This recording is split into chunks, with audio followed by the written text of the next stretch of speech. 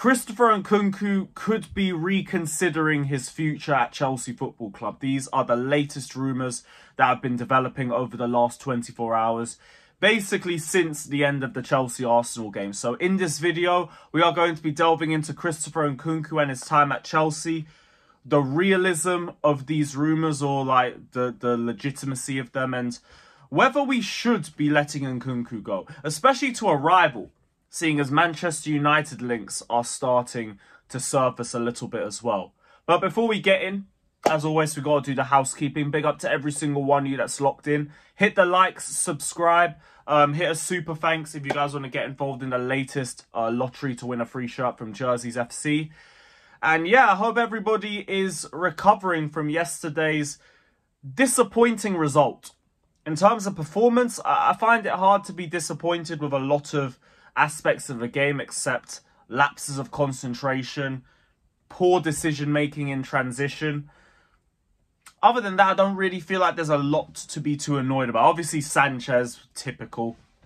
And like we said, the lapses defensively.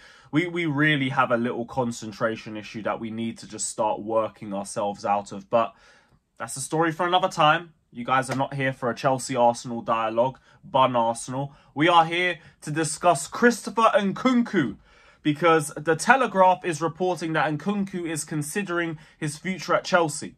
And Chelsea are understood to only be willing to listen to offers if they can recoup their full £52 million transfer fee back for the player. Which kind of makes a bit of sense anyway. Obviously, you want to recoup the money that you've got on him if it doesn't work out. And we've shown with ourselves that we're capable of doing that. But they weren't the only news outlets speaking on this situation. L'Equipe, who are a very reputable, very well-known French source, have come out and said that Manchester United have also inquired about Christopher Nkunku, who is considering his future at Chelsea. He has no intention of playing second fiddle in the Premier League, and if he was to move, he would not favour a loan and would prefer to look for another challenge. Whereas Chelsea may be open to a departure, given their bottleneck at the front with João Felix and Mudryk, which I think is a nice way of saying we have a lot of players that can play in the role that Nkunku's playing, so we may be open to a departure. But I also think like that is a very speculative point to be made.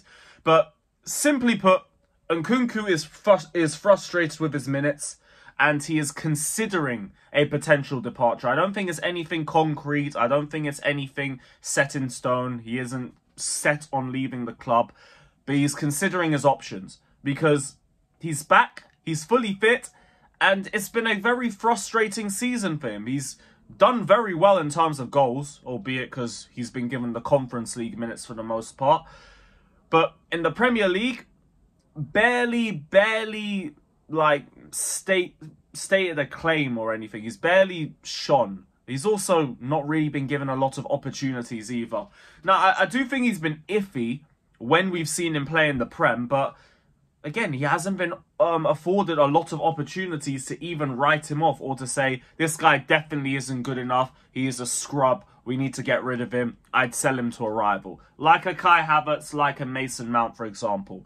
That's why I could potentially see, like, God forbid, a situation where he does go to Manchester United, because United have inquired. That is what the source is saying. So they have spoken to Chelsea and they've asked what the situation is with Nkunku, whether we would be open to potentially selling him in the future transfer window. But we haven't even got to a position to write him off. And like, this is where I understand Nkunku's frustration, because he gets limited opportunities to make an impact off the bench. And then we question him for not having a lot of impact. And that's what I struggle to understand. Now, I get why he doesn't start. Jackson offers more as a number 9. I get it. People want to see him playing the 10, push Palmer out wide and have Noni drop to the bench. But I'm not sure if Palmer offers what Noni offers defensively, or what he's started to offer more defensively, because there are still aspects where he's lazy off the ball. Look at the goal that we conceded yesterday as an example for that. Noni doesn't even bother tracking back. But he has got better at it. So we can't use that one instance to say that he doesn't do the role. And that's why I think he gets given more opportunities on the right-hand side as opposed to an Nkunku, for example. And plus, Nkunku ain't great on the wings anyway. We've noticed that from when he was playing on the right, when he came on against Forest, when he started on the left against Manchester City. He just doesn't look that comfortable playing on the wings. So he's competing in the 10 with Cole Palmer. And with that, I understand why he doesn't start. I have no problems with that. But my problem is we don't bring him on early enough in instances where we should do it.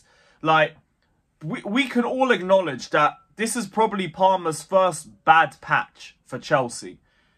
And yet we have persisted with him and barely looked at the opportunity to bring Nkunku on until it's past 80 minutes or past 75 minutes. Like, if we go through his last few substitute appearances, he came on at 88 minutes yesterday against Arsenal.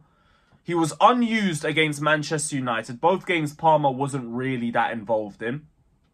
78 minutes against Newcastle is when he came on. 76 minutes against Liverpool, and then he came on at the left wing. And then against Nottingham Forest, he came on at 81 minutes, and he was playing on the right. You go further back, 79 minutes against Brighton. Like, from what I'm seeing here, the last time he came on before the 70th minute was West Ham away. So he's barely getting a chance to get involved and get into the game because it's usually very difficult for substitutes to come on and have an immediate impact. They need to get into the phase of the game and the speed of it. They need to, like, get into it a little bit more. It's a bit tough to describe, innit? But when a game's flowing and you throw a new substitute in, most of the time they need a couple minutes to really get involved in the match. And I think with Nkunku, like, we bring him on too late for him to really get an impact in matches. And that's why I can't write him off just yet. Which is why I don't want us to let him go. Because, especially to a rival, first off, like, Amorim might be able to cook with him. Amorim's a good manager. He'll probably play Nkunku as one of the inside 10s. And that would be perfect for him to start flowing and to start getting more involved offensively. Because we know what he's like. He's a good finisher. He's good in tight spaces. Nice, tidy dribbler. But he needs to play in central areas. We bring him on late, and half the time we're playing him in wide areas, and he just doesn't look comfortable in those positions. So he's barely getting a chance to get involved, which is where I see Nkunku's frustration. Because it's not a lack of minutes. We're blessed with the fact that we have the Conference League, so we can just throw the Conference League to players like Nkunku who aren't getting into the first team. But we need to be more willing to bring him on, or other players in that role as well, when we need substitutes in the game in Premier League matches. Because look, Palmer is Palmer, but we need to be willing to take him off when he's having bad games.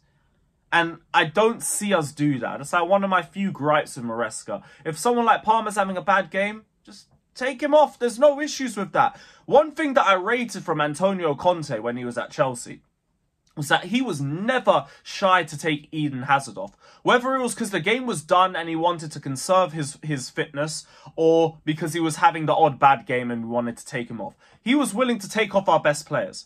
I need to see that from Maresca too, because Nkunku is a good player. And we also talk about the quality that we have in terms of our strength in depth. Utilise it. Utilise it. Otherwise, you stand to lose that depth. João Felix, for example, he was apparently fuming on the bench when he saw Reece James coming on in the 81st minute. And then when he saw Nkunku coming on because he realised he wasn't going to get any minutes. To a point, that's okay because of competition and everything. But also, these players could have come on earlier. Like, Palmer was already coming off an injury or a knock. And he wasn't performing anyway. Take him off. Take him off. Give Nkunku, like, the 60th, 65th minute or something. And if he's got that sort of array of minutes and he doesn't impress, I understand.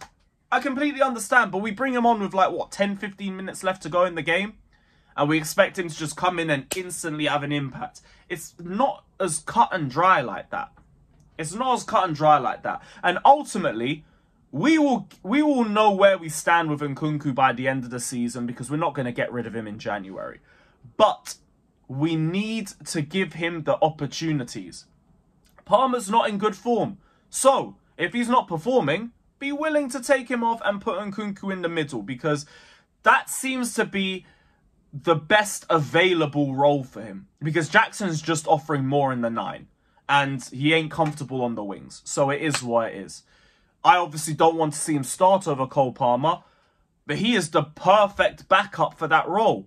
And he would be fine and happy in that role if we utilised him a little bit more. And my whole thing is just that I don't think we're utilising him enough, which is why now he's considering his options and he's potentially looking elsewhere. So it's something that we need to keep an eye on, and it's something that I would hopefully want to see a little bit of improvement in terms of utilising Nkunku and managing his minutes a little bit more. Because between him, João Felix and Dewsbury Hall in that position, I feel like Nkunku's the one that I'm going to trust the most. Like, João Felix gets on the ball a lot, but I don't really trust his decision-making like that. And Dewsbury Hall, I just don't think is at the level of either of them, respectfully. So, yeah, I want to see us try and trust Nkunku a little bit more. But, yeah, let me know you guys' thoughts down in the comment section below. If the worst comes to worst and we have to get rid of him, just not to a rival, allow it. I don't think this is a Mount or a havertZ sort of player where he's an absolute scrub. So, yeah, if he has to go, send him abroad, ideally. But utilise him. Utilise him a little bit more. That would be nice. Let me know your thoughts down in the comment section below. Don't forget to hit the likes, subscribe, all of that crap. And we'll see you guys very, very soon. Take care and up the Chelsea.